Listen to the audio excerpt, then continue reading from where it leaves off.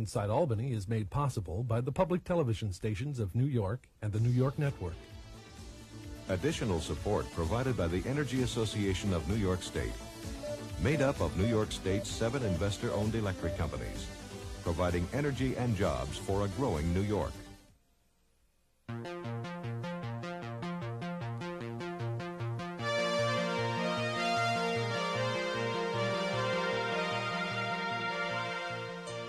An Inside Albany special, coverage of the Democratic State Convention from Albany.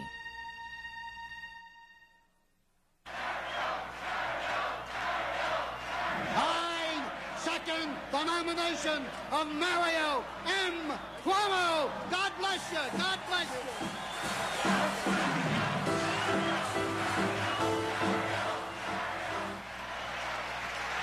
We're going to be reminding New Yorkers of how we turned the poetry of our promises into the solid brick and mortar of our governance. And I can't wait, I'm telling you. A governor who has made the state of New York truly and magnificently the family of New York. Al D'Amato and Mark Green couldn't be more different. For the 1970s, while I was trying to shake government up, we know he was trying to shake it down. But I am prepared to do it. I have the strength to do it. I have the resources to do it. And behind you, all behind me, and the rest of the Democrats in this state, by God, we're going to do it.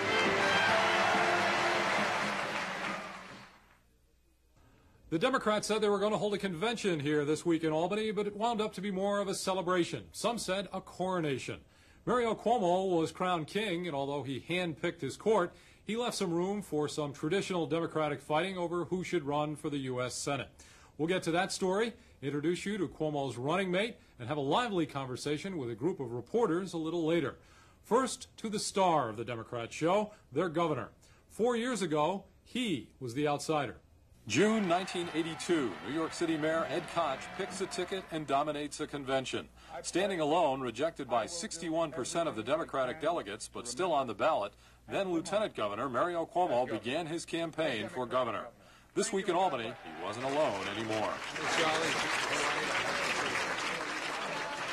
4 years in politics is a lifetime. This week, Mario Cuomo, who many Democrats dubbed as a loser who had never won an office on his own by 1982, was the man the Democrats couldn't get close enough to.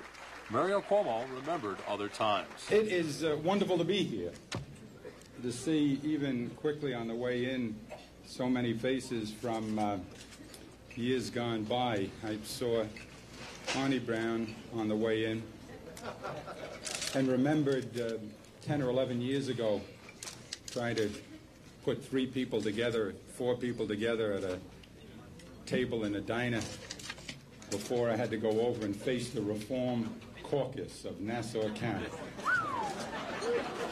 The Reform Caucus and the NDC. I remember 1974 going to the NDC where I made a brilliant, brilliant speech.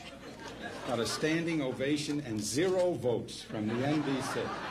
It was the first time in the history of the new Democratic coalition that even their vast compassion did not find room for a single grubby vote for a candidate.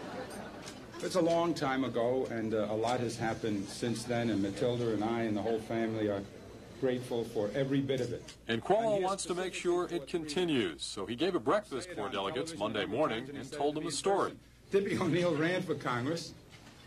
When it was all over, he was talking to a woman who lived next door, who had known him since he was a kid. He was talking about the election. He said, well, you know, I'm glad you voted. She said, I didn't vote for you. He says, you didn't vote for me? You've known me all my life. Why didn't you vote for me? She said, you never asked me. I'm asking you, vote for Mario Cuomo for governor. Easy to joke now, but in 1982, Cuomo worried about keeping all the votes pledged to him at the convention.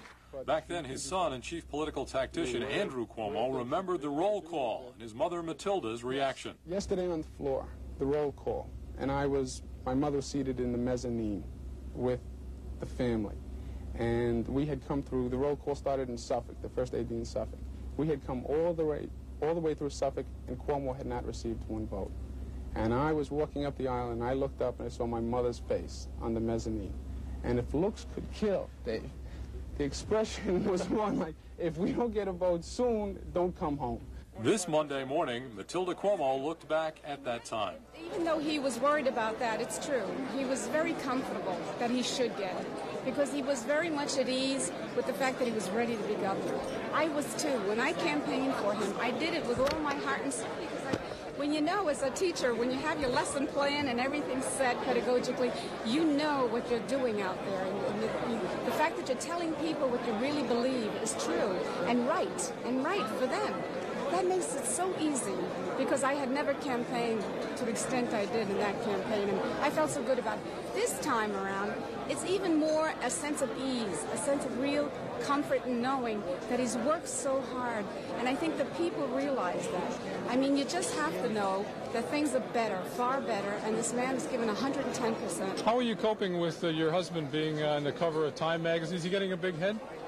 Well, I don't think that caricature would give anybody a big head. It was a terrible caricature, but those things happen. How are you coping with that? What does that mean to the family as you sit around the breakfast table? Here's your husband on the cover of Time magazine. Well, he was on Newsweek, too. Yeah. No, I tell you, Christopher still, they play basketball together, and Mario wants to give him a hip movement, he will, and Christopher tries to win the game from his dad. It's the same thing. I mean, truly, I think my children, we've been blessed with wonderful children, and they're very flexible. He's dad. I mean, there's none of that. None of that. Doesn't matter if he's at a national magazine? No, not at all. He's still dad. And Christopher has to be told to study harder for his final test coming up. Could be the Cuomo creed. Study harder, do better, even when you're on top. Make sure you vote for me today. No, hey, forget about it. You know, I come from a Depression background. We don't take anything for granted. So how will the governor approach this campaign and deal with Andrew O'Rourke, his Republican opponent? First, it seems he won't even mention his name. And second, he won't respond to his attacks directly. It's called taking the high road. I don't want to get involved in name calling. I don't want to get involved in anything that's negative. You know, you don't build bridges by carping and criticizing. I want to conduct this campaign the way we've conducted progress in the state for 50 and 100 years. By building, by being affirmative, by being constructive. You don't get anywhere by tearing things down. You know, any fool can tear something down. One of Cuomo's political operatives, Meyer, Sandy Fruscher, was around to talk about campaign strategy. You're smiling and happy this morning, a little different from 4 years ago, right? Yeah, it's a great day. It's nice to be an incumbent. It's nice to have a record. It's nice to run on a record of achievement, and that's what the governor's going to do. I've heard him say out here when somebody asked him about O'Rourke, oh, let's not talk about them now, and he's been doing that. Is the strategy just to ignore O'Rourke for a while as far as the governor is concerned? Maybe other people will talk about O'Rourke, but not the governor. No, I think the governor's going to run on his record. I think that's the way he should run. O'Rourke is going to run against the record. O'Rourke is not an entity in this campaign. O'Rourke is attacking the governor and attacking the governor's record. The governor says, I have a good record, and I'm going to present my record to the people, and I think that's what he's going to do for this campaign. He's going to run on the record, and he's going to run on his aspirations and dreams for the future. So not respond to any O'Rourke attacks at this point?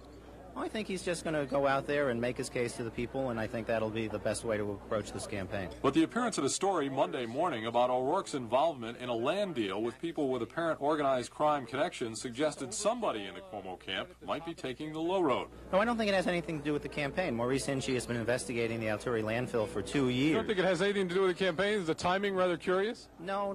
The timing of the Altuve landfill was something that Mr. O'Rourke chose to purchase at this particular point in time, and Maurice Hinchey responded by saying that it's been a known toxic landfill for many years, since 1979. So I don't think that has anything to do with the campaign. That has to do with Mr. O'Rourke's record and Mr. O'Rourke's governance, which I think should be looked at as part of the campaign. But as far as the governor is concerned, as far as we're concerned, we're going to run on the governor's record. We're going to run on the progress that the state has been making. On the other hand, Fruscher portrayed the Republican campaign as anything but positive. I think the Republican strategy is somewhat unfortunate. I think it's negativism. I think it's bashing New York. I think it's denigrating. I think Mr. O'Rourke has made it clear that his only campaign is going to try to be to use innuendo and death. And I don't think that elevates the process. It's positive versus negative. That's the way the Cuomo forces want reporters to see the upcoming campaign. They also wanted their convention to be seen as a model of unity, as opposed to the Republican affair last week. So who nominated Mario Cuomo? The Democratic leader who was known to have been frequently at odds with the governor over spending and policy. Outgoing Assembly Speaker Stanley Fink put all that aside Monday. It has been my privilege to serve my colleagues in the Assembly as Speaker during Mario Cuomo's tenure in office. I have worked with him, sat in meetings, shared the private thoughts, the accomplishments, and frustrations of the past 4 years. I tell you from personal observation that these years have brought a depth of conscience and competence to the governor's chair of which we can all be proud. Seconding Cuomo's nomination was Dominic Barinello, the former party chairman from Suffolk County, who had been at Ed Koch's side in 1982.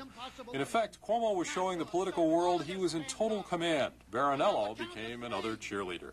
When I say 1, 2, 3, I want you to say, I second the nomination of Mario Cuomo, but I want you to do it loud because I want them to hear it. The ears of America are on us today. I want you to hear it. 1, I want you to say it loud. 2, I want your county to hear that. 3, I second the nomination of Mario M. Cuomo. God bless you. God bless you. There's a motion. Is there a second? All in favor of the motion signify by saying aye. That nomination is carried unanimously. So within an hour and a half of convening, the Democrats, by acclamation, made Governor Mario Cuomo their official candidate for re-election. The old ball player was already swinging for the fences. 3 full minutes of cheers were heard before the candidate could speak. Thank you very much. Thank you. Thank you very much. I would never try to follow somebody like Dominic Barinello, so we'll save our speech for tomorrow. I simply want to say for Matilda and for all the Cuomos, we are terribly grateful for your vote of confidence. We're especially grateful to our good friends Denny and Louise and Dominic and the great Speaker of the Assembly of the State of New York, Stanley Fink. We'll see you tomorrow. We won't let you down. Thank you and God bless you. Cuomo might have said, "You ain't seen nothing yet," to prepare the delegates for the rally that was to come on Tuesday when he returned to the hall to deliver his acceptance speech. But first, there were other things on his agenda. Number 1 on the list after his own designation was to transform a little-known Southern Tier congressman into a winning lieutenant governor candidate. And that project started Monday morning. His reputation for excellence, for commitment, for being able to achieve things has grown so that all the people involved with government in this state, many of them involved with government in this nation, know what an extraordinary individual he is and what a great contribution he makes to our public and political life. Governor Cuomo seemed to be working hard to pump up Stanley Lundeen, his hand-picked choice as a running mate. Cuomo's lieutenants were also hard at work. I think Stan Lundeen was a great choice. First and foremost, I think it demonstrates the commitment of the governor to extend the notion of family. Stan Lundeen represents a part of the state that has not traditionally been represented. The Democratic Party is reaching out to all parts of the state. Mr. Lundeen's district runs 150 miles across the state. He's well known from Binghamton to the western frontier of the state. He has a superior record in Congress. He has a magnificent record as a mayor. He's somebody who could serve as a governor, and I think it was an inspired choice by the governor. Those familiar with Lundeen describe him politically as a cautious moderate who believed in quiet consensus building as mayor of Jamestown and as a Democratic winner for the last 10 years in the Republican Southern Tier. Lundeen is being observed closely because if Cuomo should leave office to run for president, Lundeen would become governor. Cuomo dealt with that eventuality Monday morning. And what I was looking for was somebody who was competent to be governor immediately, not because I have some, hidden agenda for running for higher office later on. I'm so tired of addressing that question, I'm not going to bore you with it. But forget about that. If they had a new rule that said former baseball players from Queens aren't eligible for the presidency, I'd still be looking for a lieutenant governor who was competent to be governor immediately. And that's what we did. As the governor was doing his best to beat the drums for Lundeen, over at the convention center, the first mild notes of discord were being heard. Minority delegates had reservations about this relative unknown. As a rural upstater, would he be sympathetic to New York City interests? Congressman Robert Garcia tried to answer that concern as he nominated Lundeen. Having spent so many years in the state legislature myself, I can tell you that there are sometimes problems between city and upstate. But Stan Lundeen, on every occasion, when the city of New York needed help Stan Lundeen was there. But blacks were concerned Lundeen might not be there for them. Cuomo's response? Bring on Assemblywoman Barbara Patton at the last moment to second Lundeen's nomination. I placed in nomination a third seconder, actually, for Stan Lundeen, primarily because I was asked to by the governor's office. Even as Lundeen's name was being proposed, other disappointed blacks were meeting behind closed doors to consider what action they should take to protest. After the meeting, Assemblyman Arthur Eve spoke to reporters. I had problems with Mr. Lundeen, who supported Graham Rudman. I mean, Graham Rudman is the most deadly piece of legislation that has been passed in Congress that will diminish the quality of life of urban populations and poor people and working poor that I've ever seen. Lundeen's man said the congressman's vote was for a balanced budget. Barbara Patton said she understood Arthur Eve and other blacks' protests. Well, I certainly have not been here as long as those two colleagues of mine. I do respect their opinion. I also, however, respect a governor that I think has served my community and my constituency and the people of the state very well. I think that while many of us don't know Stan Lundeen, that in fact he is the governor's choice. And I might add that one of the disappointments I had is that we as a community, we as a black community, did not, I think, press for as much as we could have as an alternative to Stan Lundeen. So this is a little late, do you think, what they're doing? That today is a little late, certainly. You know, the convention is here. The governor has made his choice. And that was the bottom line for delegates as they fell into place with the governor's wishes. According to party chairman Lawrence Kerwin, Lundeen got 95% of the votes. New York City businessman Gilbert DeLucia, 5%. But there still could be a primary. Another millionaire businessman, Abraham Hirschfeld, promises to petition to get on the ballot. He already has bought TV commercials. He could embarrass the governor if he pulled an upset. I want you to help us to help Stan to win in that primary. And he may need a lot of help because there may be other candidates, and some of them may have money, and they may buy television, and television is a very tough thing to deal with. Another possible Lundeen primary opponent popped up at the convention. Bronx Assemblyman John Deary says he has support statewide. Initially, a group of Irish-American leaders, 1,000 or more around the state, had advanced my name to the governor and urged that I give some consideration to it. That was approximately 2 weeks ago, and subsequent to that, and as a result of it, it triggered some statements of support from other groups that I've been involved with. I've been the chairman of the Committee on Cities and traveled in and out of every 62 cities in this state for the last 10 years. I've been very much involved in the tenants movement. I've been the longest-serving member of the Committee on Aging in the Assembly. These are all groups and coalitions around the state that I've worked with. Labor is another one, and many of them have urged me to seriously consider this race.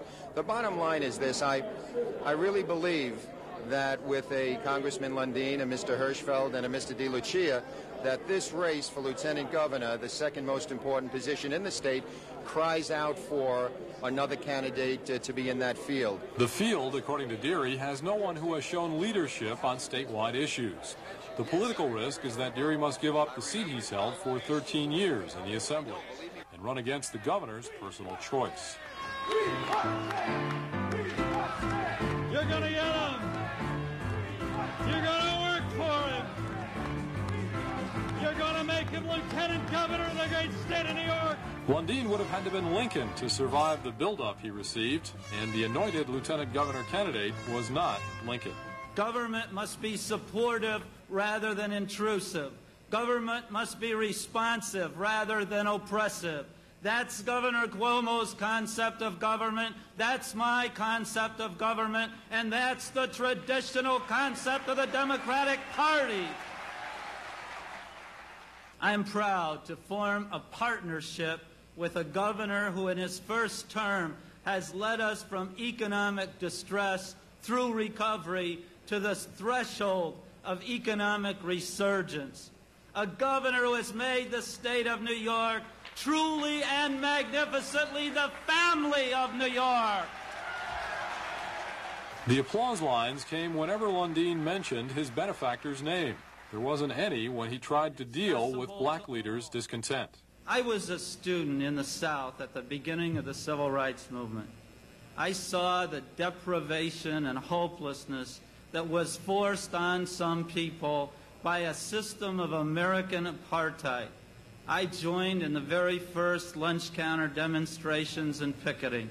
I worked for John F. Kennedy and other candidates committed to opening opportunities for all Americans. We made a difference.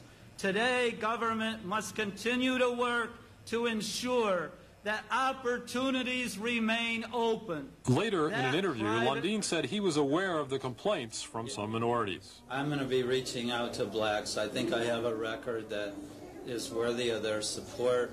I want to work with them because if there's anything I believe in, it's the cause of civil rights and equal opportunity, and I think that we can work together. I respect their problems. I understand where they come from.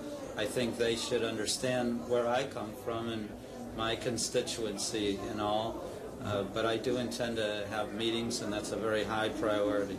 I asked Lundeen how the lieutenant governor offer came. He said he first met with the governor a little over 3 weeks ago in New York City. Well, going in, I didn't know that I'd accept it. Sarah and I talked it over. And Sarah, your wife, Sarah. My wife. And I decided I would ask for 24 hours to think about it if he did offer it.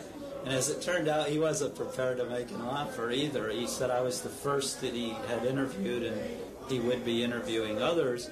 He talked for about 30, 35 minutes, I would guess, about the office. He went on and told me everything that he could think of to tell me about the office, and wanted to get that out on the table first. And then we talked about everything that you could imagine that two people would talk about the lieutenant governor's office in that circumstance.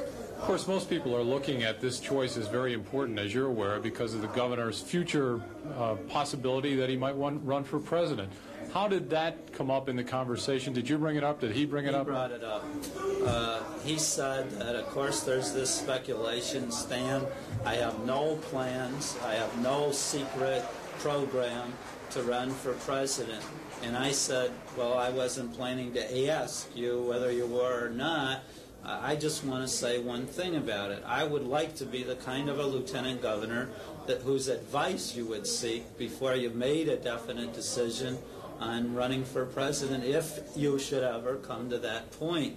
And he smiled and said that I might not be the most unbiased observer in that situation, but we kidded about that. And he said, that's exactly the kind of lieutenant governor I want. Recent governor-lieutenant governor relations, Kerry Krupczak, Kerry Cuomo, and Cuomo Del Bello, have been rocky, to say the least. Lundeen said that was because they were shotgun marriages. We're starting out where Governor Cuomo doesn't need me to get reelected, quite frankly, I don't believe. And I didn't need the job. I was very happy being a congressman and had no particular need or desire to seek another office. So why did he take the gamble? I thought it'd be a more exciting job and that I could make a better contribution. That's the first reason. The second is political. I'm not a wealthy person. I'm of very modest means. I'm from a remote corner of the state. When somebody offers you a political opportunity to have a statewide chance in politics, you know that that's a ring that'll probably come by only once in your lifetime, and you have to seriously consider it. We'll talk about Lundeen's grab for the gold ring a little later in this hour with a group of reporters. Just a footnote to the lieutenant governor's story, Assemblyman John Deary announced on Friday that he would not seek the lieutenant governor nomination. He cited family considerations as his reason. Well, this convention didn't act like the traditional Democratic free-for-all, except for when it came to picking one spot on the slate. Who would be the best Democrat to oppose U.S. Senator Al D'Amato? A man who in January sits down with Jesse Helms and in June tries to be the Democratic nominee for Senate, I think is a political chameleon. The point is that Mark Green has never served a day in a political party office. I have for 20 years, and he hasn't served a day in the government of any government, federal, state, local. And he's not in any position to be the moral arbiter of the Democratic Party or anything else. John Dyson has a ton of money, a sharp tongue, and a government pedigree as a U-Carry cabinet officer and chairman of the State Power Authority. Mark Green is a public interest lawyer, an author, and a longtime associate of consumer activist Ralph Nader. Governor Cuomo encouraged Dyson to abandon a rumored run for controller to seek the Senate seat. But Cuomo claims he will stay out of the contest. Green takes him at his word. The governor has said that he is neutral. I absolutely take him at his word. and I will win or lose the nomination on my own, as I always expected from the beginning. But when Cuomo was asked about Green's portrayal of Dyson as a closet conservative, the governor reacted this way. What I would be concerned about in John Dyson's case is how he's governed. He was Ag and Markets Commissioner. He was Commerce Commissioner. Power Authority Chairperson. You can make all the speeches you want. What did he do when he was governing? If you show me some things that John Dyson did that are outrageously conservative, then you've got a case. I would prefer that the concentration in the Senate race be on the Republicans and not on the Democrats. Cuomo has said he encouraged Dyson because his personal wealth could approach D'Amato's war chest. Dyson says he'll spend $3 million out of his own bank account. Green, who has raised a few $100,000, is undaunted. We are the party of Cuomo, not Learman. I'm going to win this nomination and seat, not buy it, because among Democrats, message beats money. And my message as a real fighting Democrat in my 16-year public interest career, I think will overwhelm John Dyson's documented record of flirtation with the conservative cause. Green's charges were familiar ones, according to former state Democratic chairman Joseph Krangle. It's sort of interesting how history repeats itself. I remember very well in 1976 when I nominated Pat Moynihan. There were those Democrats who were saying the same thing about Pat Moynihan. He served in the Nixon cabinet, in the White House rather, and those people say he's not a real Democrat. Well, the fact of the matter is no one has a monopoly on the definition of what a real Democrat is. And those of us upstate New York like to think ourselves as unhyphenated Democrats. We're centrist, we're plain and simple, there's no prefix before our political name of Democrat. And I think John Dyson personifies those great traditions of our Democratic Party. A Green supporter, Assemblyman Mark Siegel, also remembers the past when asked about Green's chances in November if he wins the primary. Many believe Senator D'Amato would rather run against Green than Dyson. Well, just think back to how D'Amato won the nomination himself. He was the activist outsider. He was the person of whom they said he couldn't win in November if he won the Republican nomination. He ran the less well-financed campaign in the primary. That's one of the perfect examples of how someone who comes from the throbbing heart of the party can turn people on and win. And then because something exciting and unexpected has happened, because he's someone who offers a strong, differentiated choice, he can go on and win in November. But the Green candidacy took another body blow last weekend. The Liberal Party endorsed Dyson. Didn't that undercut Green's charges? Not at all, because it is neither liberal nor a party. Jim Notaro, sitting alone in a room trying to save his dying party, has no relevance at all to a race for Senate or the mantle of liberalism. I'm delighted to say that authentic liberal leaders and institutions have nearly unanimously supported my candidacy. So the stage was set for the nominations. Party regulars were with Dyson, insurgents for Green. The suspense of the roll call was centered on how well Green would do, not on whether Dyson would be the official designee of the party. As it turned out, Green's people were happy with their almost 35% of the delegates' votes. Green entered to the music of If I Were a Rich Man and continued that theme. What does it take to run for the United States Senate? What does it take to win something as special as the votes, the trust of your fellow citizens? It takes more than money, more than commercials, more than slogans. You and I know that you don't win such a campaign without passion, integrity, and commitment. I may not have been in the power authority, but I'm an authority on power. After those shots at Dyson, Green turned his fire on D'Amato. He incessantly implies that he's saving the damsel in distress, except it was he who tied her to the tracks in the first place. Well, I won't let him get away with the hypocrisy of cutting ribbons and photo opportunities in New York, while back in Washington he's cutting programs to ribbons that New York needs. Al D'Amato and Mark Green couldn't be more different. For in the 1970s, while I was trying to shake government up, we know he was trying to shake it down. Dyson, whose theme was I Love New York from the tourist campaign he began as Commerce Commissioner, completely ignored Green during his acceptance speech. Al D'Amato was his target. You and I are going to tell the truth to the people of this state about Al D'Amato, and we are going to beat him because of it. We're going to tell them about his bad votes, and every time he makes a phony claim about how he brought money to New York, we're going to expose it, and we're going to answer it, and every time he has a commercial, I'm going to have one too.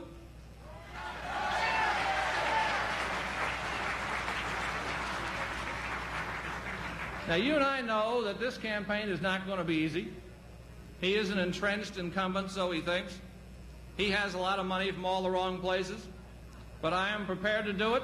I have the strength to do it. I have the resources to do it. And behind you all behind me and the rest of the Democrats in this state, by God, we're going to do it. But first, there will be a primary. I asked Dyson if Green's 35% showing meant he, as the front runner, was vulnerable. He's been doing it for 9 months, and I beat him 65-35, and that's a sounding 2-to-1 drubbing for someone who's been running around for 9 months, and it shows that having a record in the government will matter to the voters in September, and it will matter to them in November, too. Dyson says he's going to stop answering Green's charges. I gave him one more shot. You say he doesn't have any documentation. He's quoting newspaper articles from events. Were you the co-chairman of a Conservative Party dinner along with Jesse Helms in honor of George Bush? Did that happen? No, he's got the program. No, it not only didn't happen because it was incorrectly printed, but the point is even when I announced they had a picture of my supposed son Nicholas in the New York Times, his paper as important as New York Times, said I had a son Nicholas. Now I have 2 wonderful daughters, but I don't have a son Nicholas. That was a friend of mine. And mistakes are made in newspapers and in printed programs too. What we need to do is focus in the Democratic Party on Al D'Amato. And I'm not going to engage in answering or starting these kinds of debates among Democrats. But that's what he's going to come at you with, because generally popular wisdom is that liberals win Democratic primaries. Well, I was endorsed by the Liberal Party, and I think that puts the end of that argument. He said the Liberal Party is politically irrelevant. It's Jim Notaro and a couple of his friends sitting in a room. The last 2 guys that had their nomination running statewide in primaries were named Mario Cuomo and Hugh Carey. Dyson says Green is a far-left throwback to the 60s without a record in government. Green's response? Isn't this a familiar conversation? 1982, Mario Cuomo was told by party leaders he was too liberal, he didn't have enough money, and he shouldn't run. Well, he had a rationale. He took his case to the Democratic voters, and he won, even though he wasn't the insider candidate. Dyson has just told me that this is probably the last time, if he can help it, that he will talk about your charges of him being conservative and so forth. That he's going to try to basically run against Al D'Amato and talk about what he would do against D'Amato. How are you going to deal with that? Well, I'm going to base my campaign on my contrast with Al D'Amato. A Mark Green-Al D'Amato race will provide the clearest choice in a generation. But the stuff that you put out today was all anti-Dyson. I'm told yesterday on an ABC program in New York that when you were asked about what some of the governor's people had said, you said, I don't deal with the monkeys, I'll deal with the organ grinder. And that really lost you some people here, and that alienated a lot of people. That it seems like you're calling the governor an organ grinder. No, let me tell you, that the whole point there was when I was asked, isn't the governor really for Dyson? I said, you are wrong. The governor has told me that he is neutral, and I believe my governor. Why don't you believe my governor? But did you say that? I mean, did you say that on television? Oh, it was a metaphor for making the point of believing and listening to the head person, not the second banana. Do you regret what you said? Do you think that was an inappropriate way to phrase it? It was an innocent metaphor whose point was valid. Now, you asked me a question about the basis of my campaign. I spent 16 years as an issues Democrat. I have sent a deluge of material to the delegates here about what's wrong with Al D'Amato's record, and I'm going to continue to do that. Let me tell you, I want to provide a choice to the Democratic voters also. And if we're seeking the Democratic nomination, and I'm running against a man who this January attended a Conservative Party dinner and gave money to the Conservative Party at a dinner he co-hosted with Jesse Helms and Henry Kissinger, you bet I'm going to be talking about whether the public should vote for conservative John Dyson in January, who says he's liberal John Dyson in June. What will he be in November? While the Green-Dyson match sparked some controversy and a little news, the other nominations that filled out the top of the ticket went by without much of a ripple. Attorney General Robert Abrams, running for a 3rd term, called for a radical overhaul of the way politics interacts with government. One proposal to remove political leaders from elective office caused the Brooklyn delegation to boycott his speech. Afterward, I asked him about his opponent, Peter King's charge that Abrams should have been more active before the New York City corruption scandal broke. Well, the fact of the matter is that we are involved on crucial aspects of this scandal. It was the Attorney General's office, together with Bob Morgenthau's office, the DA of New York County, that presented the information to the grand jury that wound up in the indictment of the Bronx County chairman and the major officials of City Source Corporation that built the city in a $22 million contract. The fact of the matter is that it's our office investigating with the U.S. Attorney for the Southern District, a sitting state senator, for possible conflict of interest. We're cooperating with the U.S. Attorney for the Eastern District with respect to possible kickbacks in the surrogates court over in Queens. I'm working with the state controller, dealing with possible issues of corruption with respect to public administrators. And the fact of the matter is that no attorney general in history has ever done more with respect to criminal enforcement than myself, knowing that the office of attorney general is essentially a civil office. Abrams is regarded as the favorite in his race. The Democrats' candidate for controller is seen as a long shot. Herman Badillo is an attorney, a certified public accountant, a former congressman, and a former deputy mayor of New York City. He promises to be an activist controller. He calls the incumbent, Edward Regan, a passive bookkeeper. Badillo is especially critical of Regan's refusal to take New York pension funds out of companies which do business with South Africa. The controller has a fiduciary responsibility, but he has a moral responsibility as well. You don't invest in slavery, for example, though it might be cheaper. You don't invest in apartheid because that is an evil that we want to eradicate. You don't invest in people who discriminate against a religious group in Northern Ireland. And to say that you have to do it because you make more money shows a lack of vision, a lack of imagination. You don't have to invest in IBM as against a little computer company. You can take the money that is now in IBM, which does business with South Africa, and put it in another Fortune 500 company. Barron's financial report recently showed that the 125 companies not doing business with South Africa had a better long-term record than the 375 that were doing business in South Africa. So if I'm a clerk and I'm living on a pension in the state of New York, and don't I have to be worried, though? I mean, IBM and GM and those companies do very well for me if I'm a clerk. You don't have to be worried because your money will be protected, but at the same time, you don't have to be worried that your money is being used to contribute to evil activities in South Africa or in Northern Ireland. The Badillo-Abrams nominations took a back seat, as did everything else, to the climax of the convention, Mario Cuomo's acceptance speech.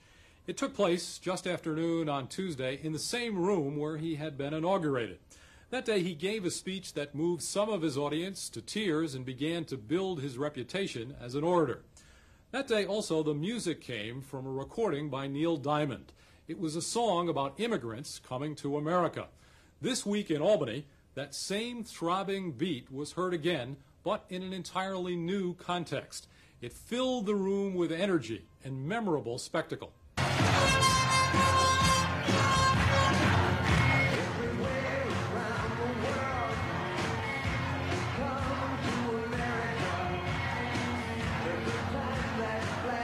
As in 1982, Mario Cuomo was alone at the podium, but this time he was triumphant, a national figure, a winner, a possible presidential contender.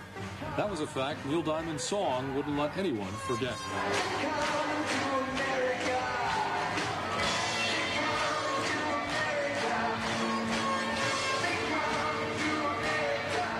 The crowd was swept up in the emotion of the rally. When the song died, the chanting began. Finally, when the lights dimmed and quiet descended, a lone voice in the back of the chamber called out, "Play ball, Mario." We play ball only with Democrats. But before launching into a recitation of the highlights of his record for the Democrats, Cuomo took a look back. You know, 4 years ago, in 1982, almost to the day, I made the following entry in my diary, and I'd like to read it to you. It said, Papa came in 1926 without a penny. Half a century later, the family that he and Mama started here are enjoying the milk and honey of the greatest and most abundantly blessed nation in the world. Just the idea, I wrote, that I'm considered a possible choice for governor is a dramatic illustration of what this country means. It's the definition of the word opportunity. I finished the day yesterday wondering if I will ever be able to repay the enormous kindness I have received. I wrote those words on June 6, 1982. Cuomo said one of his few 1982 promises was to work very hard. He said he had fulfilled that promise. Then he recited his record. At the top, the largest tax cut in the history of the state. That tax cut is going to save taxpayers in this state more than $3 billion over 3 years. And the reform removes 500,000 New Yorkers. Think of it, 500,000 New Yorkers who are living below the poverty line. Removes them from the tax rolls. And we cut the tax rates to their lowest point in 27 years, back to the time before the Republicans got their hands on them. The governor never said that Republicans claim credit for pushing him to cut taxes, nor did he mention his Republican opponent, Andrew O'Rourke, by name. He did say that since he became governor, almost 900,000 more people are working, and that the state's highways and bridges were being rebuilt. It was all part of what he called the New York idea. We have proved that New York means business. But we proved much more than that. We proved that the New York idea works, that we can balance our books, that we can practice fiscal prudence without ignoring the reasonable needs of our hard-working middle class and of our struggling poor. We have proven that today government can have a heart and a head, that common sense and compassion can go hand in hand. And our principal point, we've made it over and over, that we are at our very best as a people when we recognize one basic truth, that we are all of us, connected one to another, that no man is an island, no woman, no neighborhood, no village, no county, no nation. And because of that, because we depend on one another, because we need one another, because we touch one another, we should work together and hope together for the good of all of us. That's the New York idea. I tell you, you can see that we're going to have fun for 5 months this summer because it goes on and on. I could go on with a list of achievements, and believe me, in the 5 months ahead of us, I'm going to. We're going to go everywhere delivering the good news of this record. We're going to be heard from St. Lawrence to Suffolk. We're going to be heard from Clinton to Queens. We're going to be heard from Franklin County to Franklin Square. We're going to be heard from Chautauqua to Staten Island. We're going to be reminding you, all right, so I left a few places out. We're going to be reminding New Yorkers of how we turned the poetry of our promises into the solid brick and mortar of our governance. And I can't wait, I'm telling you. In the rest of the speech, there were a couple of out-and-out promises. Upstaters will keep their hydropower, and the Shoreham nuclear power plant must not open. Then Cuomo told the crowd of his optimistic vision of the future: fiber optic throughways, genetically engineered vaccines, and manufacturing industries growing, not shrinking, in New York. It would come because New Yorkers, he said, were the product of generations who were told it couldn't be done and who did it. We are the children of those giants. We're the heirs to the legacy of courage and concern and achievement which they left us, and because we are their heirs, we will ignore the faint-hearted, we will ignore the naysayers who neither build nor dream, and instead we will remember who we are. We will remember where we came from. We will remember how much we've done, and then we will go from this place to lead the way to doing the rest. All of us, the whole family of New York together. Let's go do it. Excelsior. God bless you. The frenzy started again as soon as Cuomo ended. It was only quieted when the house lights were doused for a surprise laser light show, apparently designed to pick up Cuomo's theme of seeing a bright future for New York. To the theme song of Star Wars, Cuomo's name and news slogan suddenly appeared suspended in midair above the crowd. Away from the crush that followed as the candidate moved through the hall, we talked to a volunteer from 1982 who recalled that lasers weren't exactly in their convention budget at that point. The most interesting story of the 1982 convention was in our walkie-talkies from the camper outside to the backstage to the floor. We were sharing the frequency of the local pizza parlor. And we get a call from the outside, what's the count from Nassau County? And you would hear, 2 pepperonis, extra sausage. No, the count. 1982 seemed a long way off as the governor moved out of the hall. He stopped long enough to talk about the response of the crowd. What produces the joy here is that people feel good about the things that we believe. They feel good about this notion of, hey, look, maybe if we all hang together and work, who knows, it might even make life better. They like that. It's an elemental notion, and it's a beautiful one. In this complicated world where it's so easy to find things that are distressing, it's nice to have a happy thought that's also plausible, because now we can look back on 3.5 years and say, hey, look, we did it. We did make life a little bit better. Not perfect. There's still a lot to do. But maybe if you work together, we can educate people better, make them safer, build housing, fight disease. Why not? Why not live that way? So it's a beautiful thought.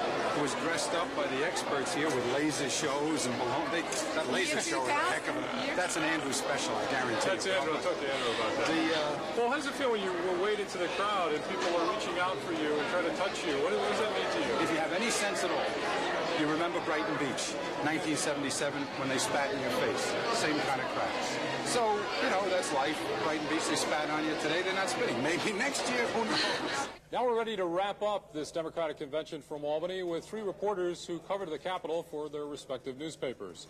First, Lisa Bong Jensen of the Albany Knickerbocker News, Miriam Powell, the Capitol Bureau Chief for Newsday, and Adam Nagorny, the Capitol Bureau Chief for the New York Daily News. We have just witnessed a spectacular show here at the end. I'd just like to get your impressions of what we saw just at the end here. Anybody care to start? Lisa? Well, it was some show. If the governor can run his campaign as well, Andy O'Rourke's in big trouble. I think the show was designed to send people out of here with a lot of energy, to get positive stories in newspapers, to get positive stories on TV, and I think it succeeded. It made substance unimportant.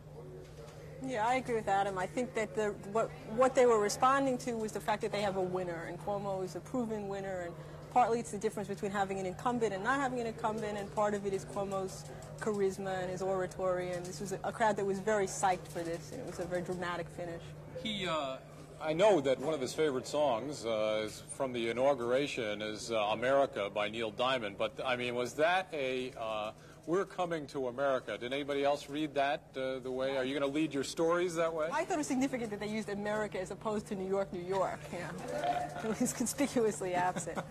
Yeah, I view a lot of this whole thing as geared to a national audience. I mean, I think that the whole show that was put on is going to get a lot of attention. There were obviously reporters from across the country. And I looked at the speech as very much, you know, being a national speech. Some of the themes that he was striking as being national themes. The vision, I see, there was a whole sequence of I see the future, I see the future. The spirit. And there's one other part. I mean, there was stuff about genetic splicing and stuff like that. And this whole section, this whole rap that he's taking about how his record doesn't live up to his rhetoric. And I think that that's more of a problem nationally than in the state. If you look at the approval ratings in the state, I think that whole phrase about how we're going to turn we're just telling New Yorkers how we've turned the poetry of campaign into the brick and mortar of blah blah blah, right? But I think that that's a message that is for a national audience. And that's another example of him talking about that. It was for television. I mean, I have to say, here's one place where they played to television. And that television, the New York City television was here as well as the local, that any part of the speech can be excerpted in a short clip. There were 20 and 30-second clips. As the speech, Miriam and I were talking before, we've heard it. It was like retreads of other speeches. But when it plays on television with the emotion and the pictures that'll come out of this thing. Plus Cuomo, right? Yeah. Cuomo. Well, the point is he's always played to television, David, too. I think that's a continuation of something he's been doing for 4 years. That they've consistently played to television and will continue to the more he becomes a national figure, right? And I think, in a way, it was good. They, you know, as you know, as a matter of practice, they don't put out speeches before the governor gets them because he has this thing about reporters rustling, whatever his hang-up is. But the fact of the matter is, you can watch him, and I was recognizing whole sections, as Miriam was saying, from other speeches, but I think that it plays real well on TV, and it just, people see it, you know, on the news tonight, it just looks great. I think one thing Cuomo has to do is to get out the message that he has done something in the last 3.5 years. Because people have seen so much in Time and Newsweek and other national magazines about what a gifted speaker he is, what a charismatic personality. And at some point, they're going to say, well, what has he done for New York? And I think that's going to be something he's going to hammer away at the campaign. I've done this and this and this. He mentioned the infrastructure bond issue. He mentioned tax cuts. He mentioned increased aid for education. He mentioned the seatbelt law. And he's been criticized about taking credit for the seatbelt law. And he was very funny today. He said, well, it wasn't my initiative, it was the legislature's initiative. But when they found out how unpopular it was, they let me take the credit. What are the people that, the drum beaters behind the scenes, the Sandy Fruchers and the Andrew Cuomos, and or what are they trying to make the lead of this event to be? What are they telling you? Contrast. I think Coronation. Well, I said to Larry Kerwin, this wasn't a convention, it was a coronation. Oh, no. This was a well thought out event, you know, and we discussed matters. He was at another convention, apparently. Yeah, right. And also that whole message, you know, right before we began filming this thing, Sandy Frucher came over and said a tale of two conventions. And they really want to make the contrast between the chaos and the problems of the Republican convention, which is true, and what happened today. I mean, you can't really deny that is, the contrast is pretty striking. The point is that people like Sandy and Andrew are concerned about countering the perception that the governor is going to win in a landslide and then not living up to that. I think their concern is that the only way they can lose in this campaign is by not winning by as much as people expect and having the public say, oh, so we won by 55%, we thought it was going to be a lot more than that. So, A, they're trying to do everything, I think, pull out all the stops to get as large a vote as they can, and B, they're trying to lower expectations at the same time. So you expect him to win by 60%, right? I do too. Let's talk about the second guy on the ticket, Stan Lundeen, who didn't exactly electrify the hall with his either interviews that he did off the podium or his speech. What's the rationale behind, what's your thoughts, the rationale behind picking Stan Lundeen as your running mate, from Cuomo's perspective? There's two. The first one is that he wins a lot of support in that district. In a Republican district, he was the first Democrat elected there, 100 years? And it's a huge district. It's a huge district, and he wins real well. And the second one is, at least his picture, he appears okay. He kind of has a gubernatorial aura about him. I think that's all that mattered. I'll point out that Lundeen did not agree with Cuomo on a bunch of issues, including Graham-Rudman, the tax cut. He voted in one case for the death penalty in Congress for traitors. I think it was purely a political calculation. And one other factor. Political calculation, a national political calculation. To get him as much. See, well, to me, the strategy is to see whether he travels. I mean, does Lundeen end up being the guy who goes to Midwestern states to talk about the Great Lakes Treaty or whatever other state business happens to come up in the Midwest? Because also helps Cuomo win by as large a margin as possible. Well, I think you could have found other people. Tom Downey from Long Island could have arguably brought out a larger vote because there's a much larger vote on Long Island than in Jamestown, But again, the other thing is, I think, the contrast. You don't want competition. The last thing this ticket needs is someone else who's charismatic or who's a good orator. You don't need that. I mean, what we saw here tonight shows that they have all of the electrifying force that they need. What they need is somebody who's solid and a good number two guy. And I watched Lundeen go around a couple nights ago to different delegations in the Hilton. He was introducing himself, and what he kept saying is, "I'm a team player." That's what that was his refrain, and I think that's exactly what they want. Well, I think Lundeen's reputation in Congress is one of a hard-working guy, but one who doesn't make waves. And that was the assessment of Congressman Sam Stratton, who was the head of the New York delegation. And he said, I think the governor chose him because he's not going to overshadow him. Lundeen has been in the Congress for about 10 years. He gives up a safe seat, even though it's in Republican territory. What's the calculation he makes? Even in 2 years, even if Cuomo doesn't, I only have to wait 4 years. Cuomo might not come around for a third term, even if he doesn't go for the presidency. I mean, is that basically it? It's a good shot for me to take at this point? Maybe he wants to run for Senate at some point. I mean, maybe it's certainly, for a guy who's been in Congress 10 years and nobody outside of Western New York's ever heard of the guy, at least he's going to get a lot of visibility. There was this great image as the Cuomo entourage swept out of the hall. And somebody who knew Lundeen, apparently, was right around here at the stairs. And Lundeen, his eyes were wild, and they grabbed hands for a minute, and then the guy Lundeen was swept away in the crowd. And that, I mean, he's gotten on a whirlwind here. I mean, he's been taken away from whatever mundane things he was doing in Congress to join this bandwagon that's rolling. Yesterday, we were all fighting to get interviews with Lundeen. And he was just awed by it. He said, this has never happened to me before. Usually I'm seeking interviews. I'm seeking the press. I thought it was interesting. One of my favorite lines about Lundin comes from Assemblyman Dan Walsh. And he noted that Lundin was Swedish, and there's not a big Swedish vote in New York. But Walsh said, well, Stanley is very Swedish, and that will help the governor a lot in Minnesota. So I think everybody is looking at Lundin as the guy who might fill in case Cuomo runs for president. Now we're going to talk about the Senate race between John Dyson and Mark Green. That's the only controversy, the only real story here this week. The closet Republican, as Green is calling Dyson, versus the left-winger, you know, that Dyson is calling Green. What do you think? The popular wisdom always is that the liberal wins the Democratic primary. You just subscribe to that, Lisa? Well, the liberal would be Mark Green. But one problem with that is that John Dyson was the one who got the Liberal Party line. So it's going to be a little confusing in voters' minds who is the liberal and who's the conservative. I mean, Mark Green can talk about John Dyson as a closet conservative, but then he's got to explain why Dyson's name is going to be on the liberal line in November, regardless of who wins the primary. I think primary voters, I don't really agree. I think primary voters are a little more attuned, and I think that's what's Dyson's potential problem here. I mean, the primary voters do tend to know who the candidates are, and I think they do tend to vote more liberal Democrat. But you got to weigh that off against the fact that Dyson's going to spend millions of dollars, and he can reshape his image. I don't think his image is that strong. Also, don't you have to... Mark Green may have a tendency to shoot himself in the foot. He already did. I guess he gave an interview in New York on Sunday where he talked about the governor's monkeys, and I'd rather hear from the organ grinder. And, I mean, that really ingratiated himself with the Cuomo people. They were just delighted. And it caused some problems on the floor with delegates, right? Yeah, people were very upset. I was surprised he got as many % as he got. And I think, to tell you the truth, I think Dyson has a much better shot than Green does against D'Amato. I thought Dyson really laid out a campaign. I think that if Green won the primary, he'd come off as a giant killer and be in a much stronger position at that point. I think it comes down, I agree with Adam that voters are fairly sophisticated in primaries. You get a hardcore Democratic vote. That should help Mark.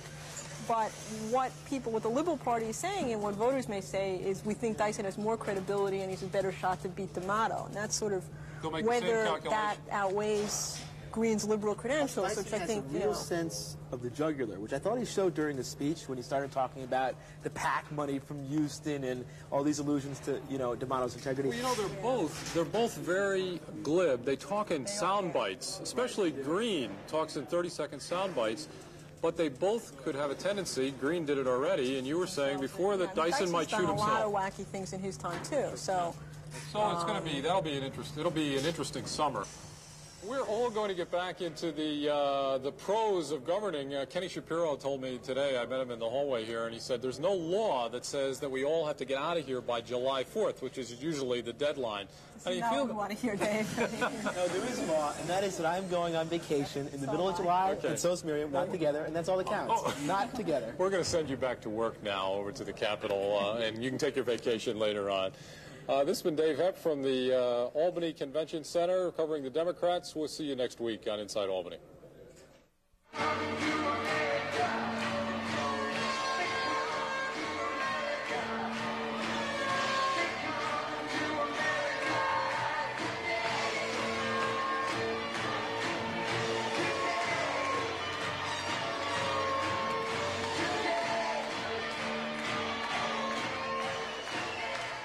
Inside Albany is made possible by the public television stations of New York and the New York Network.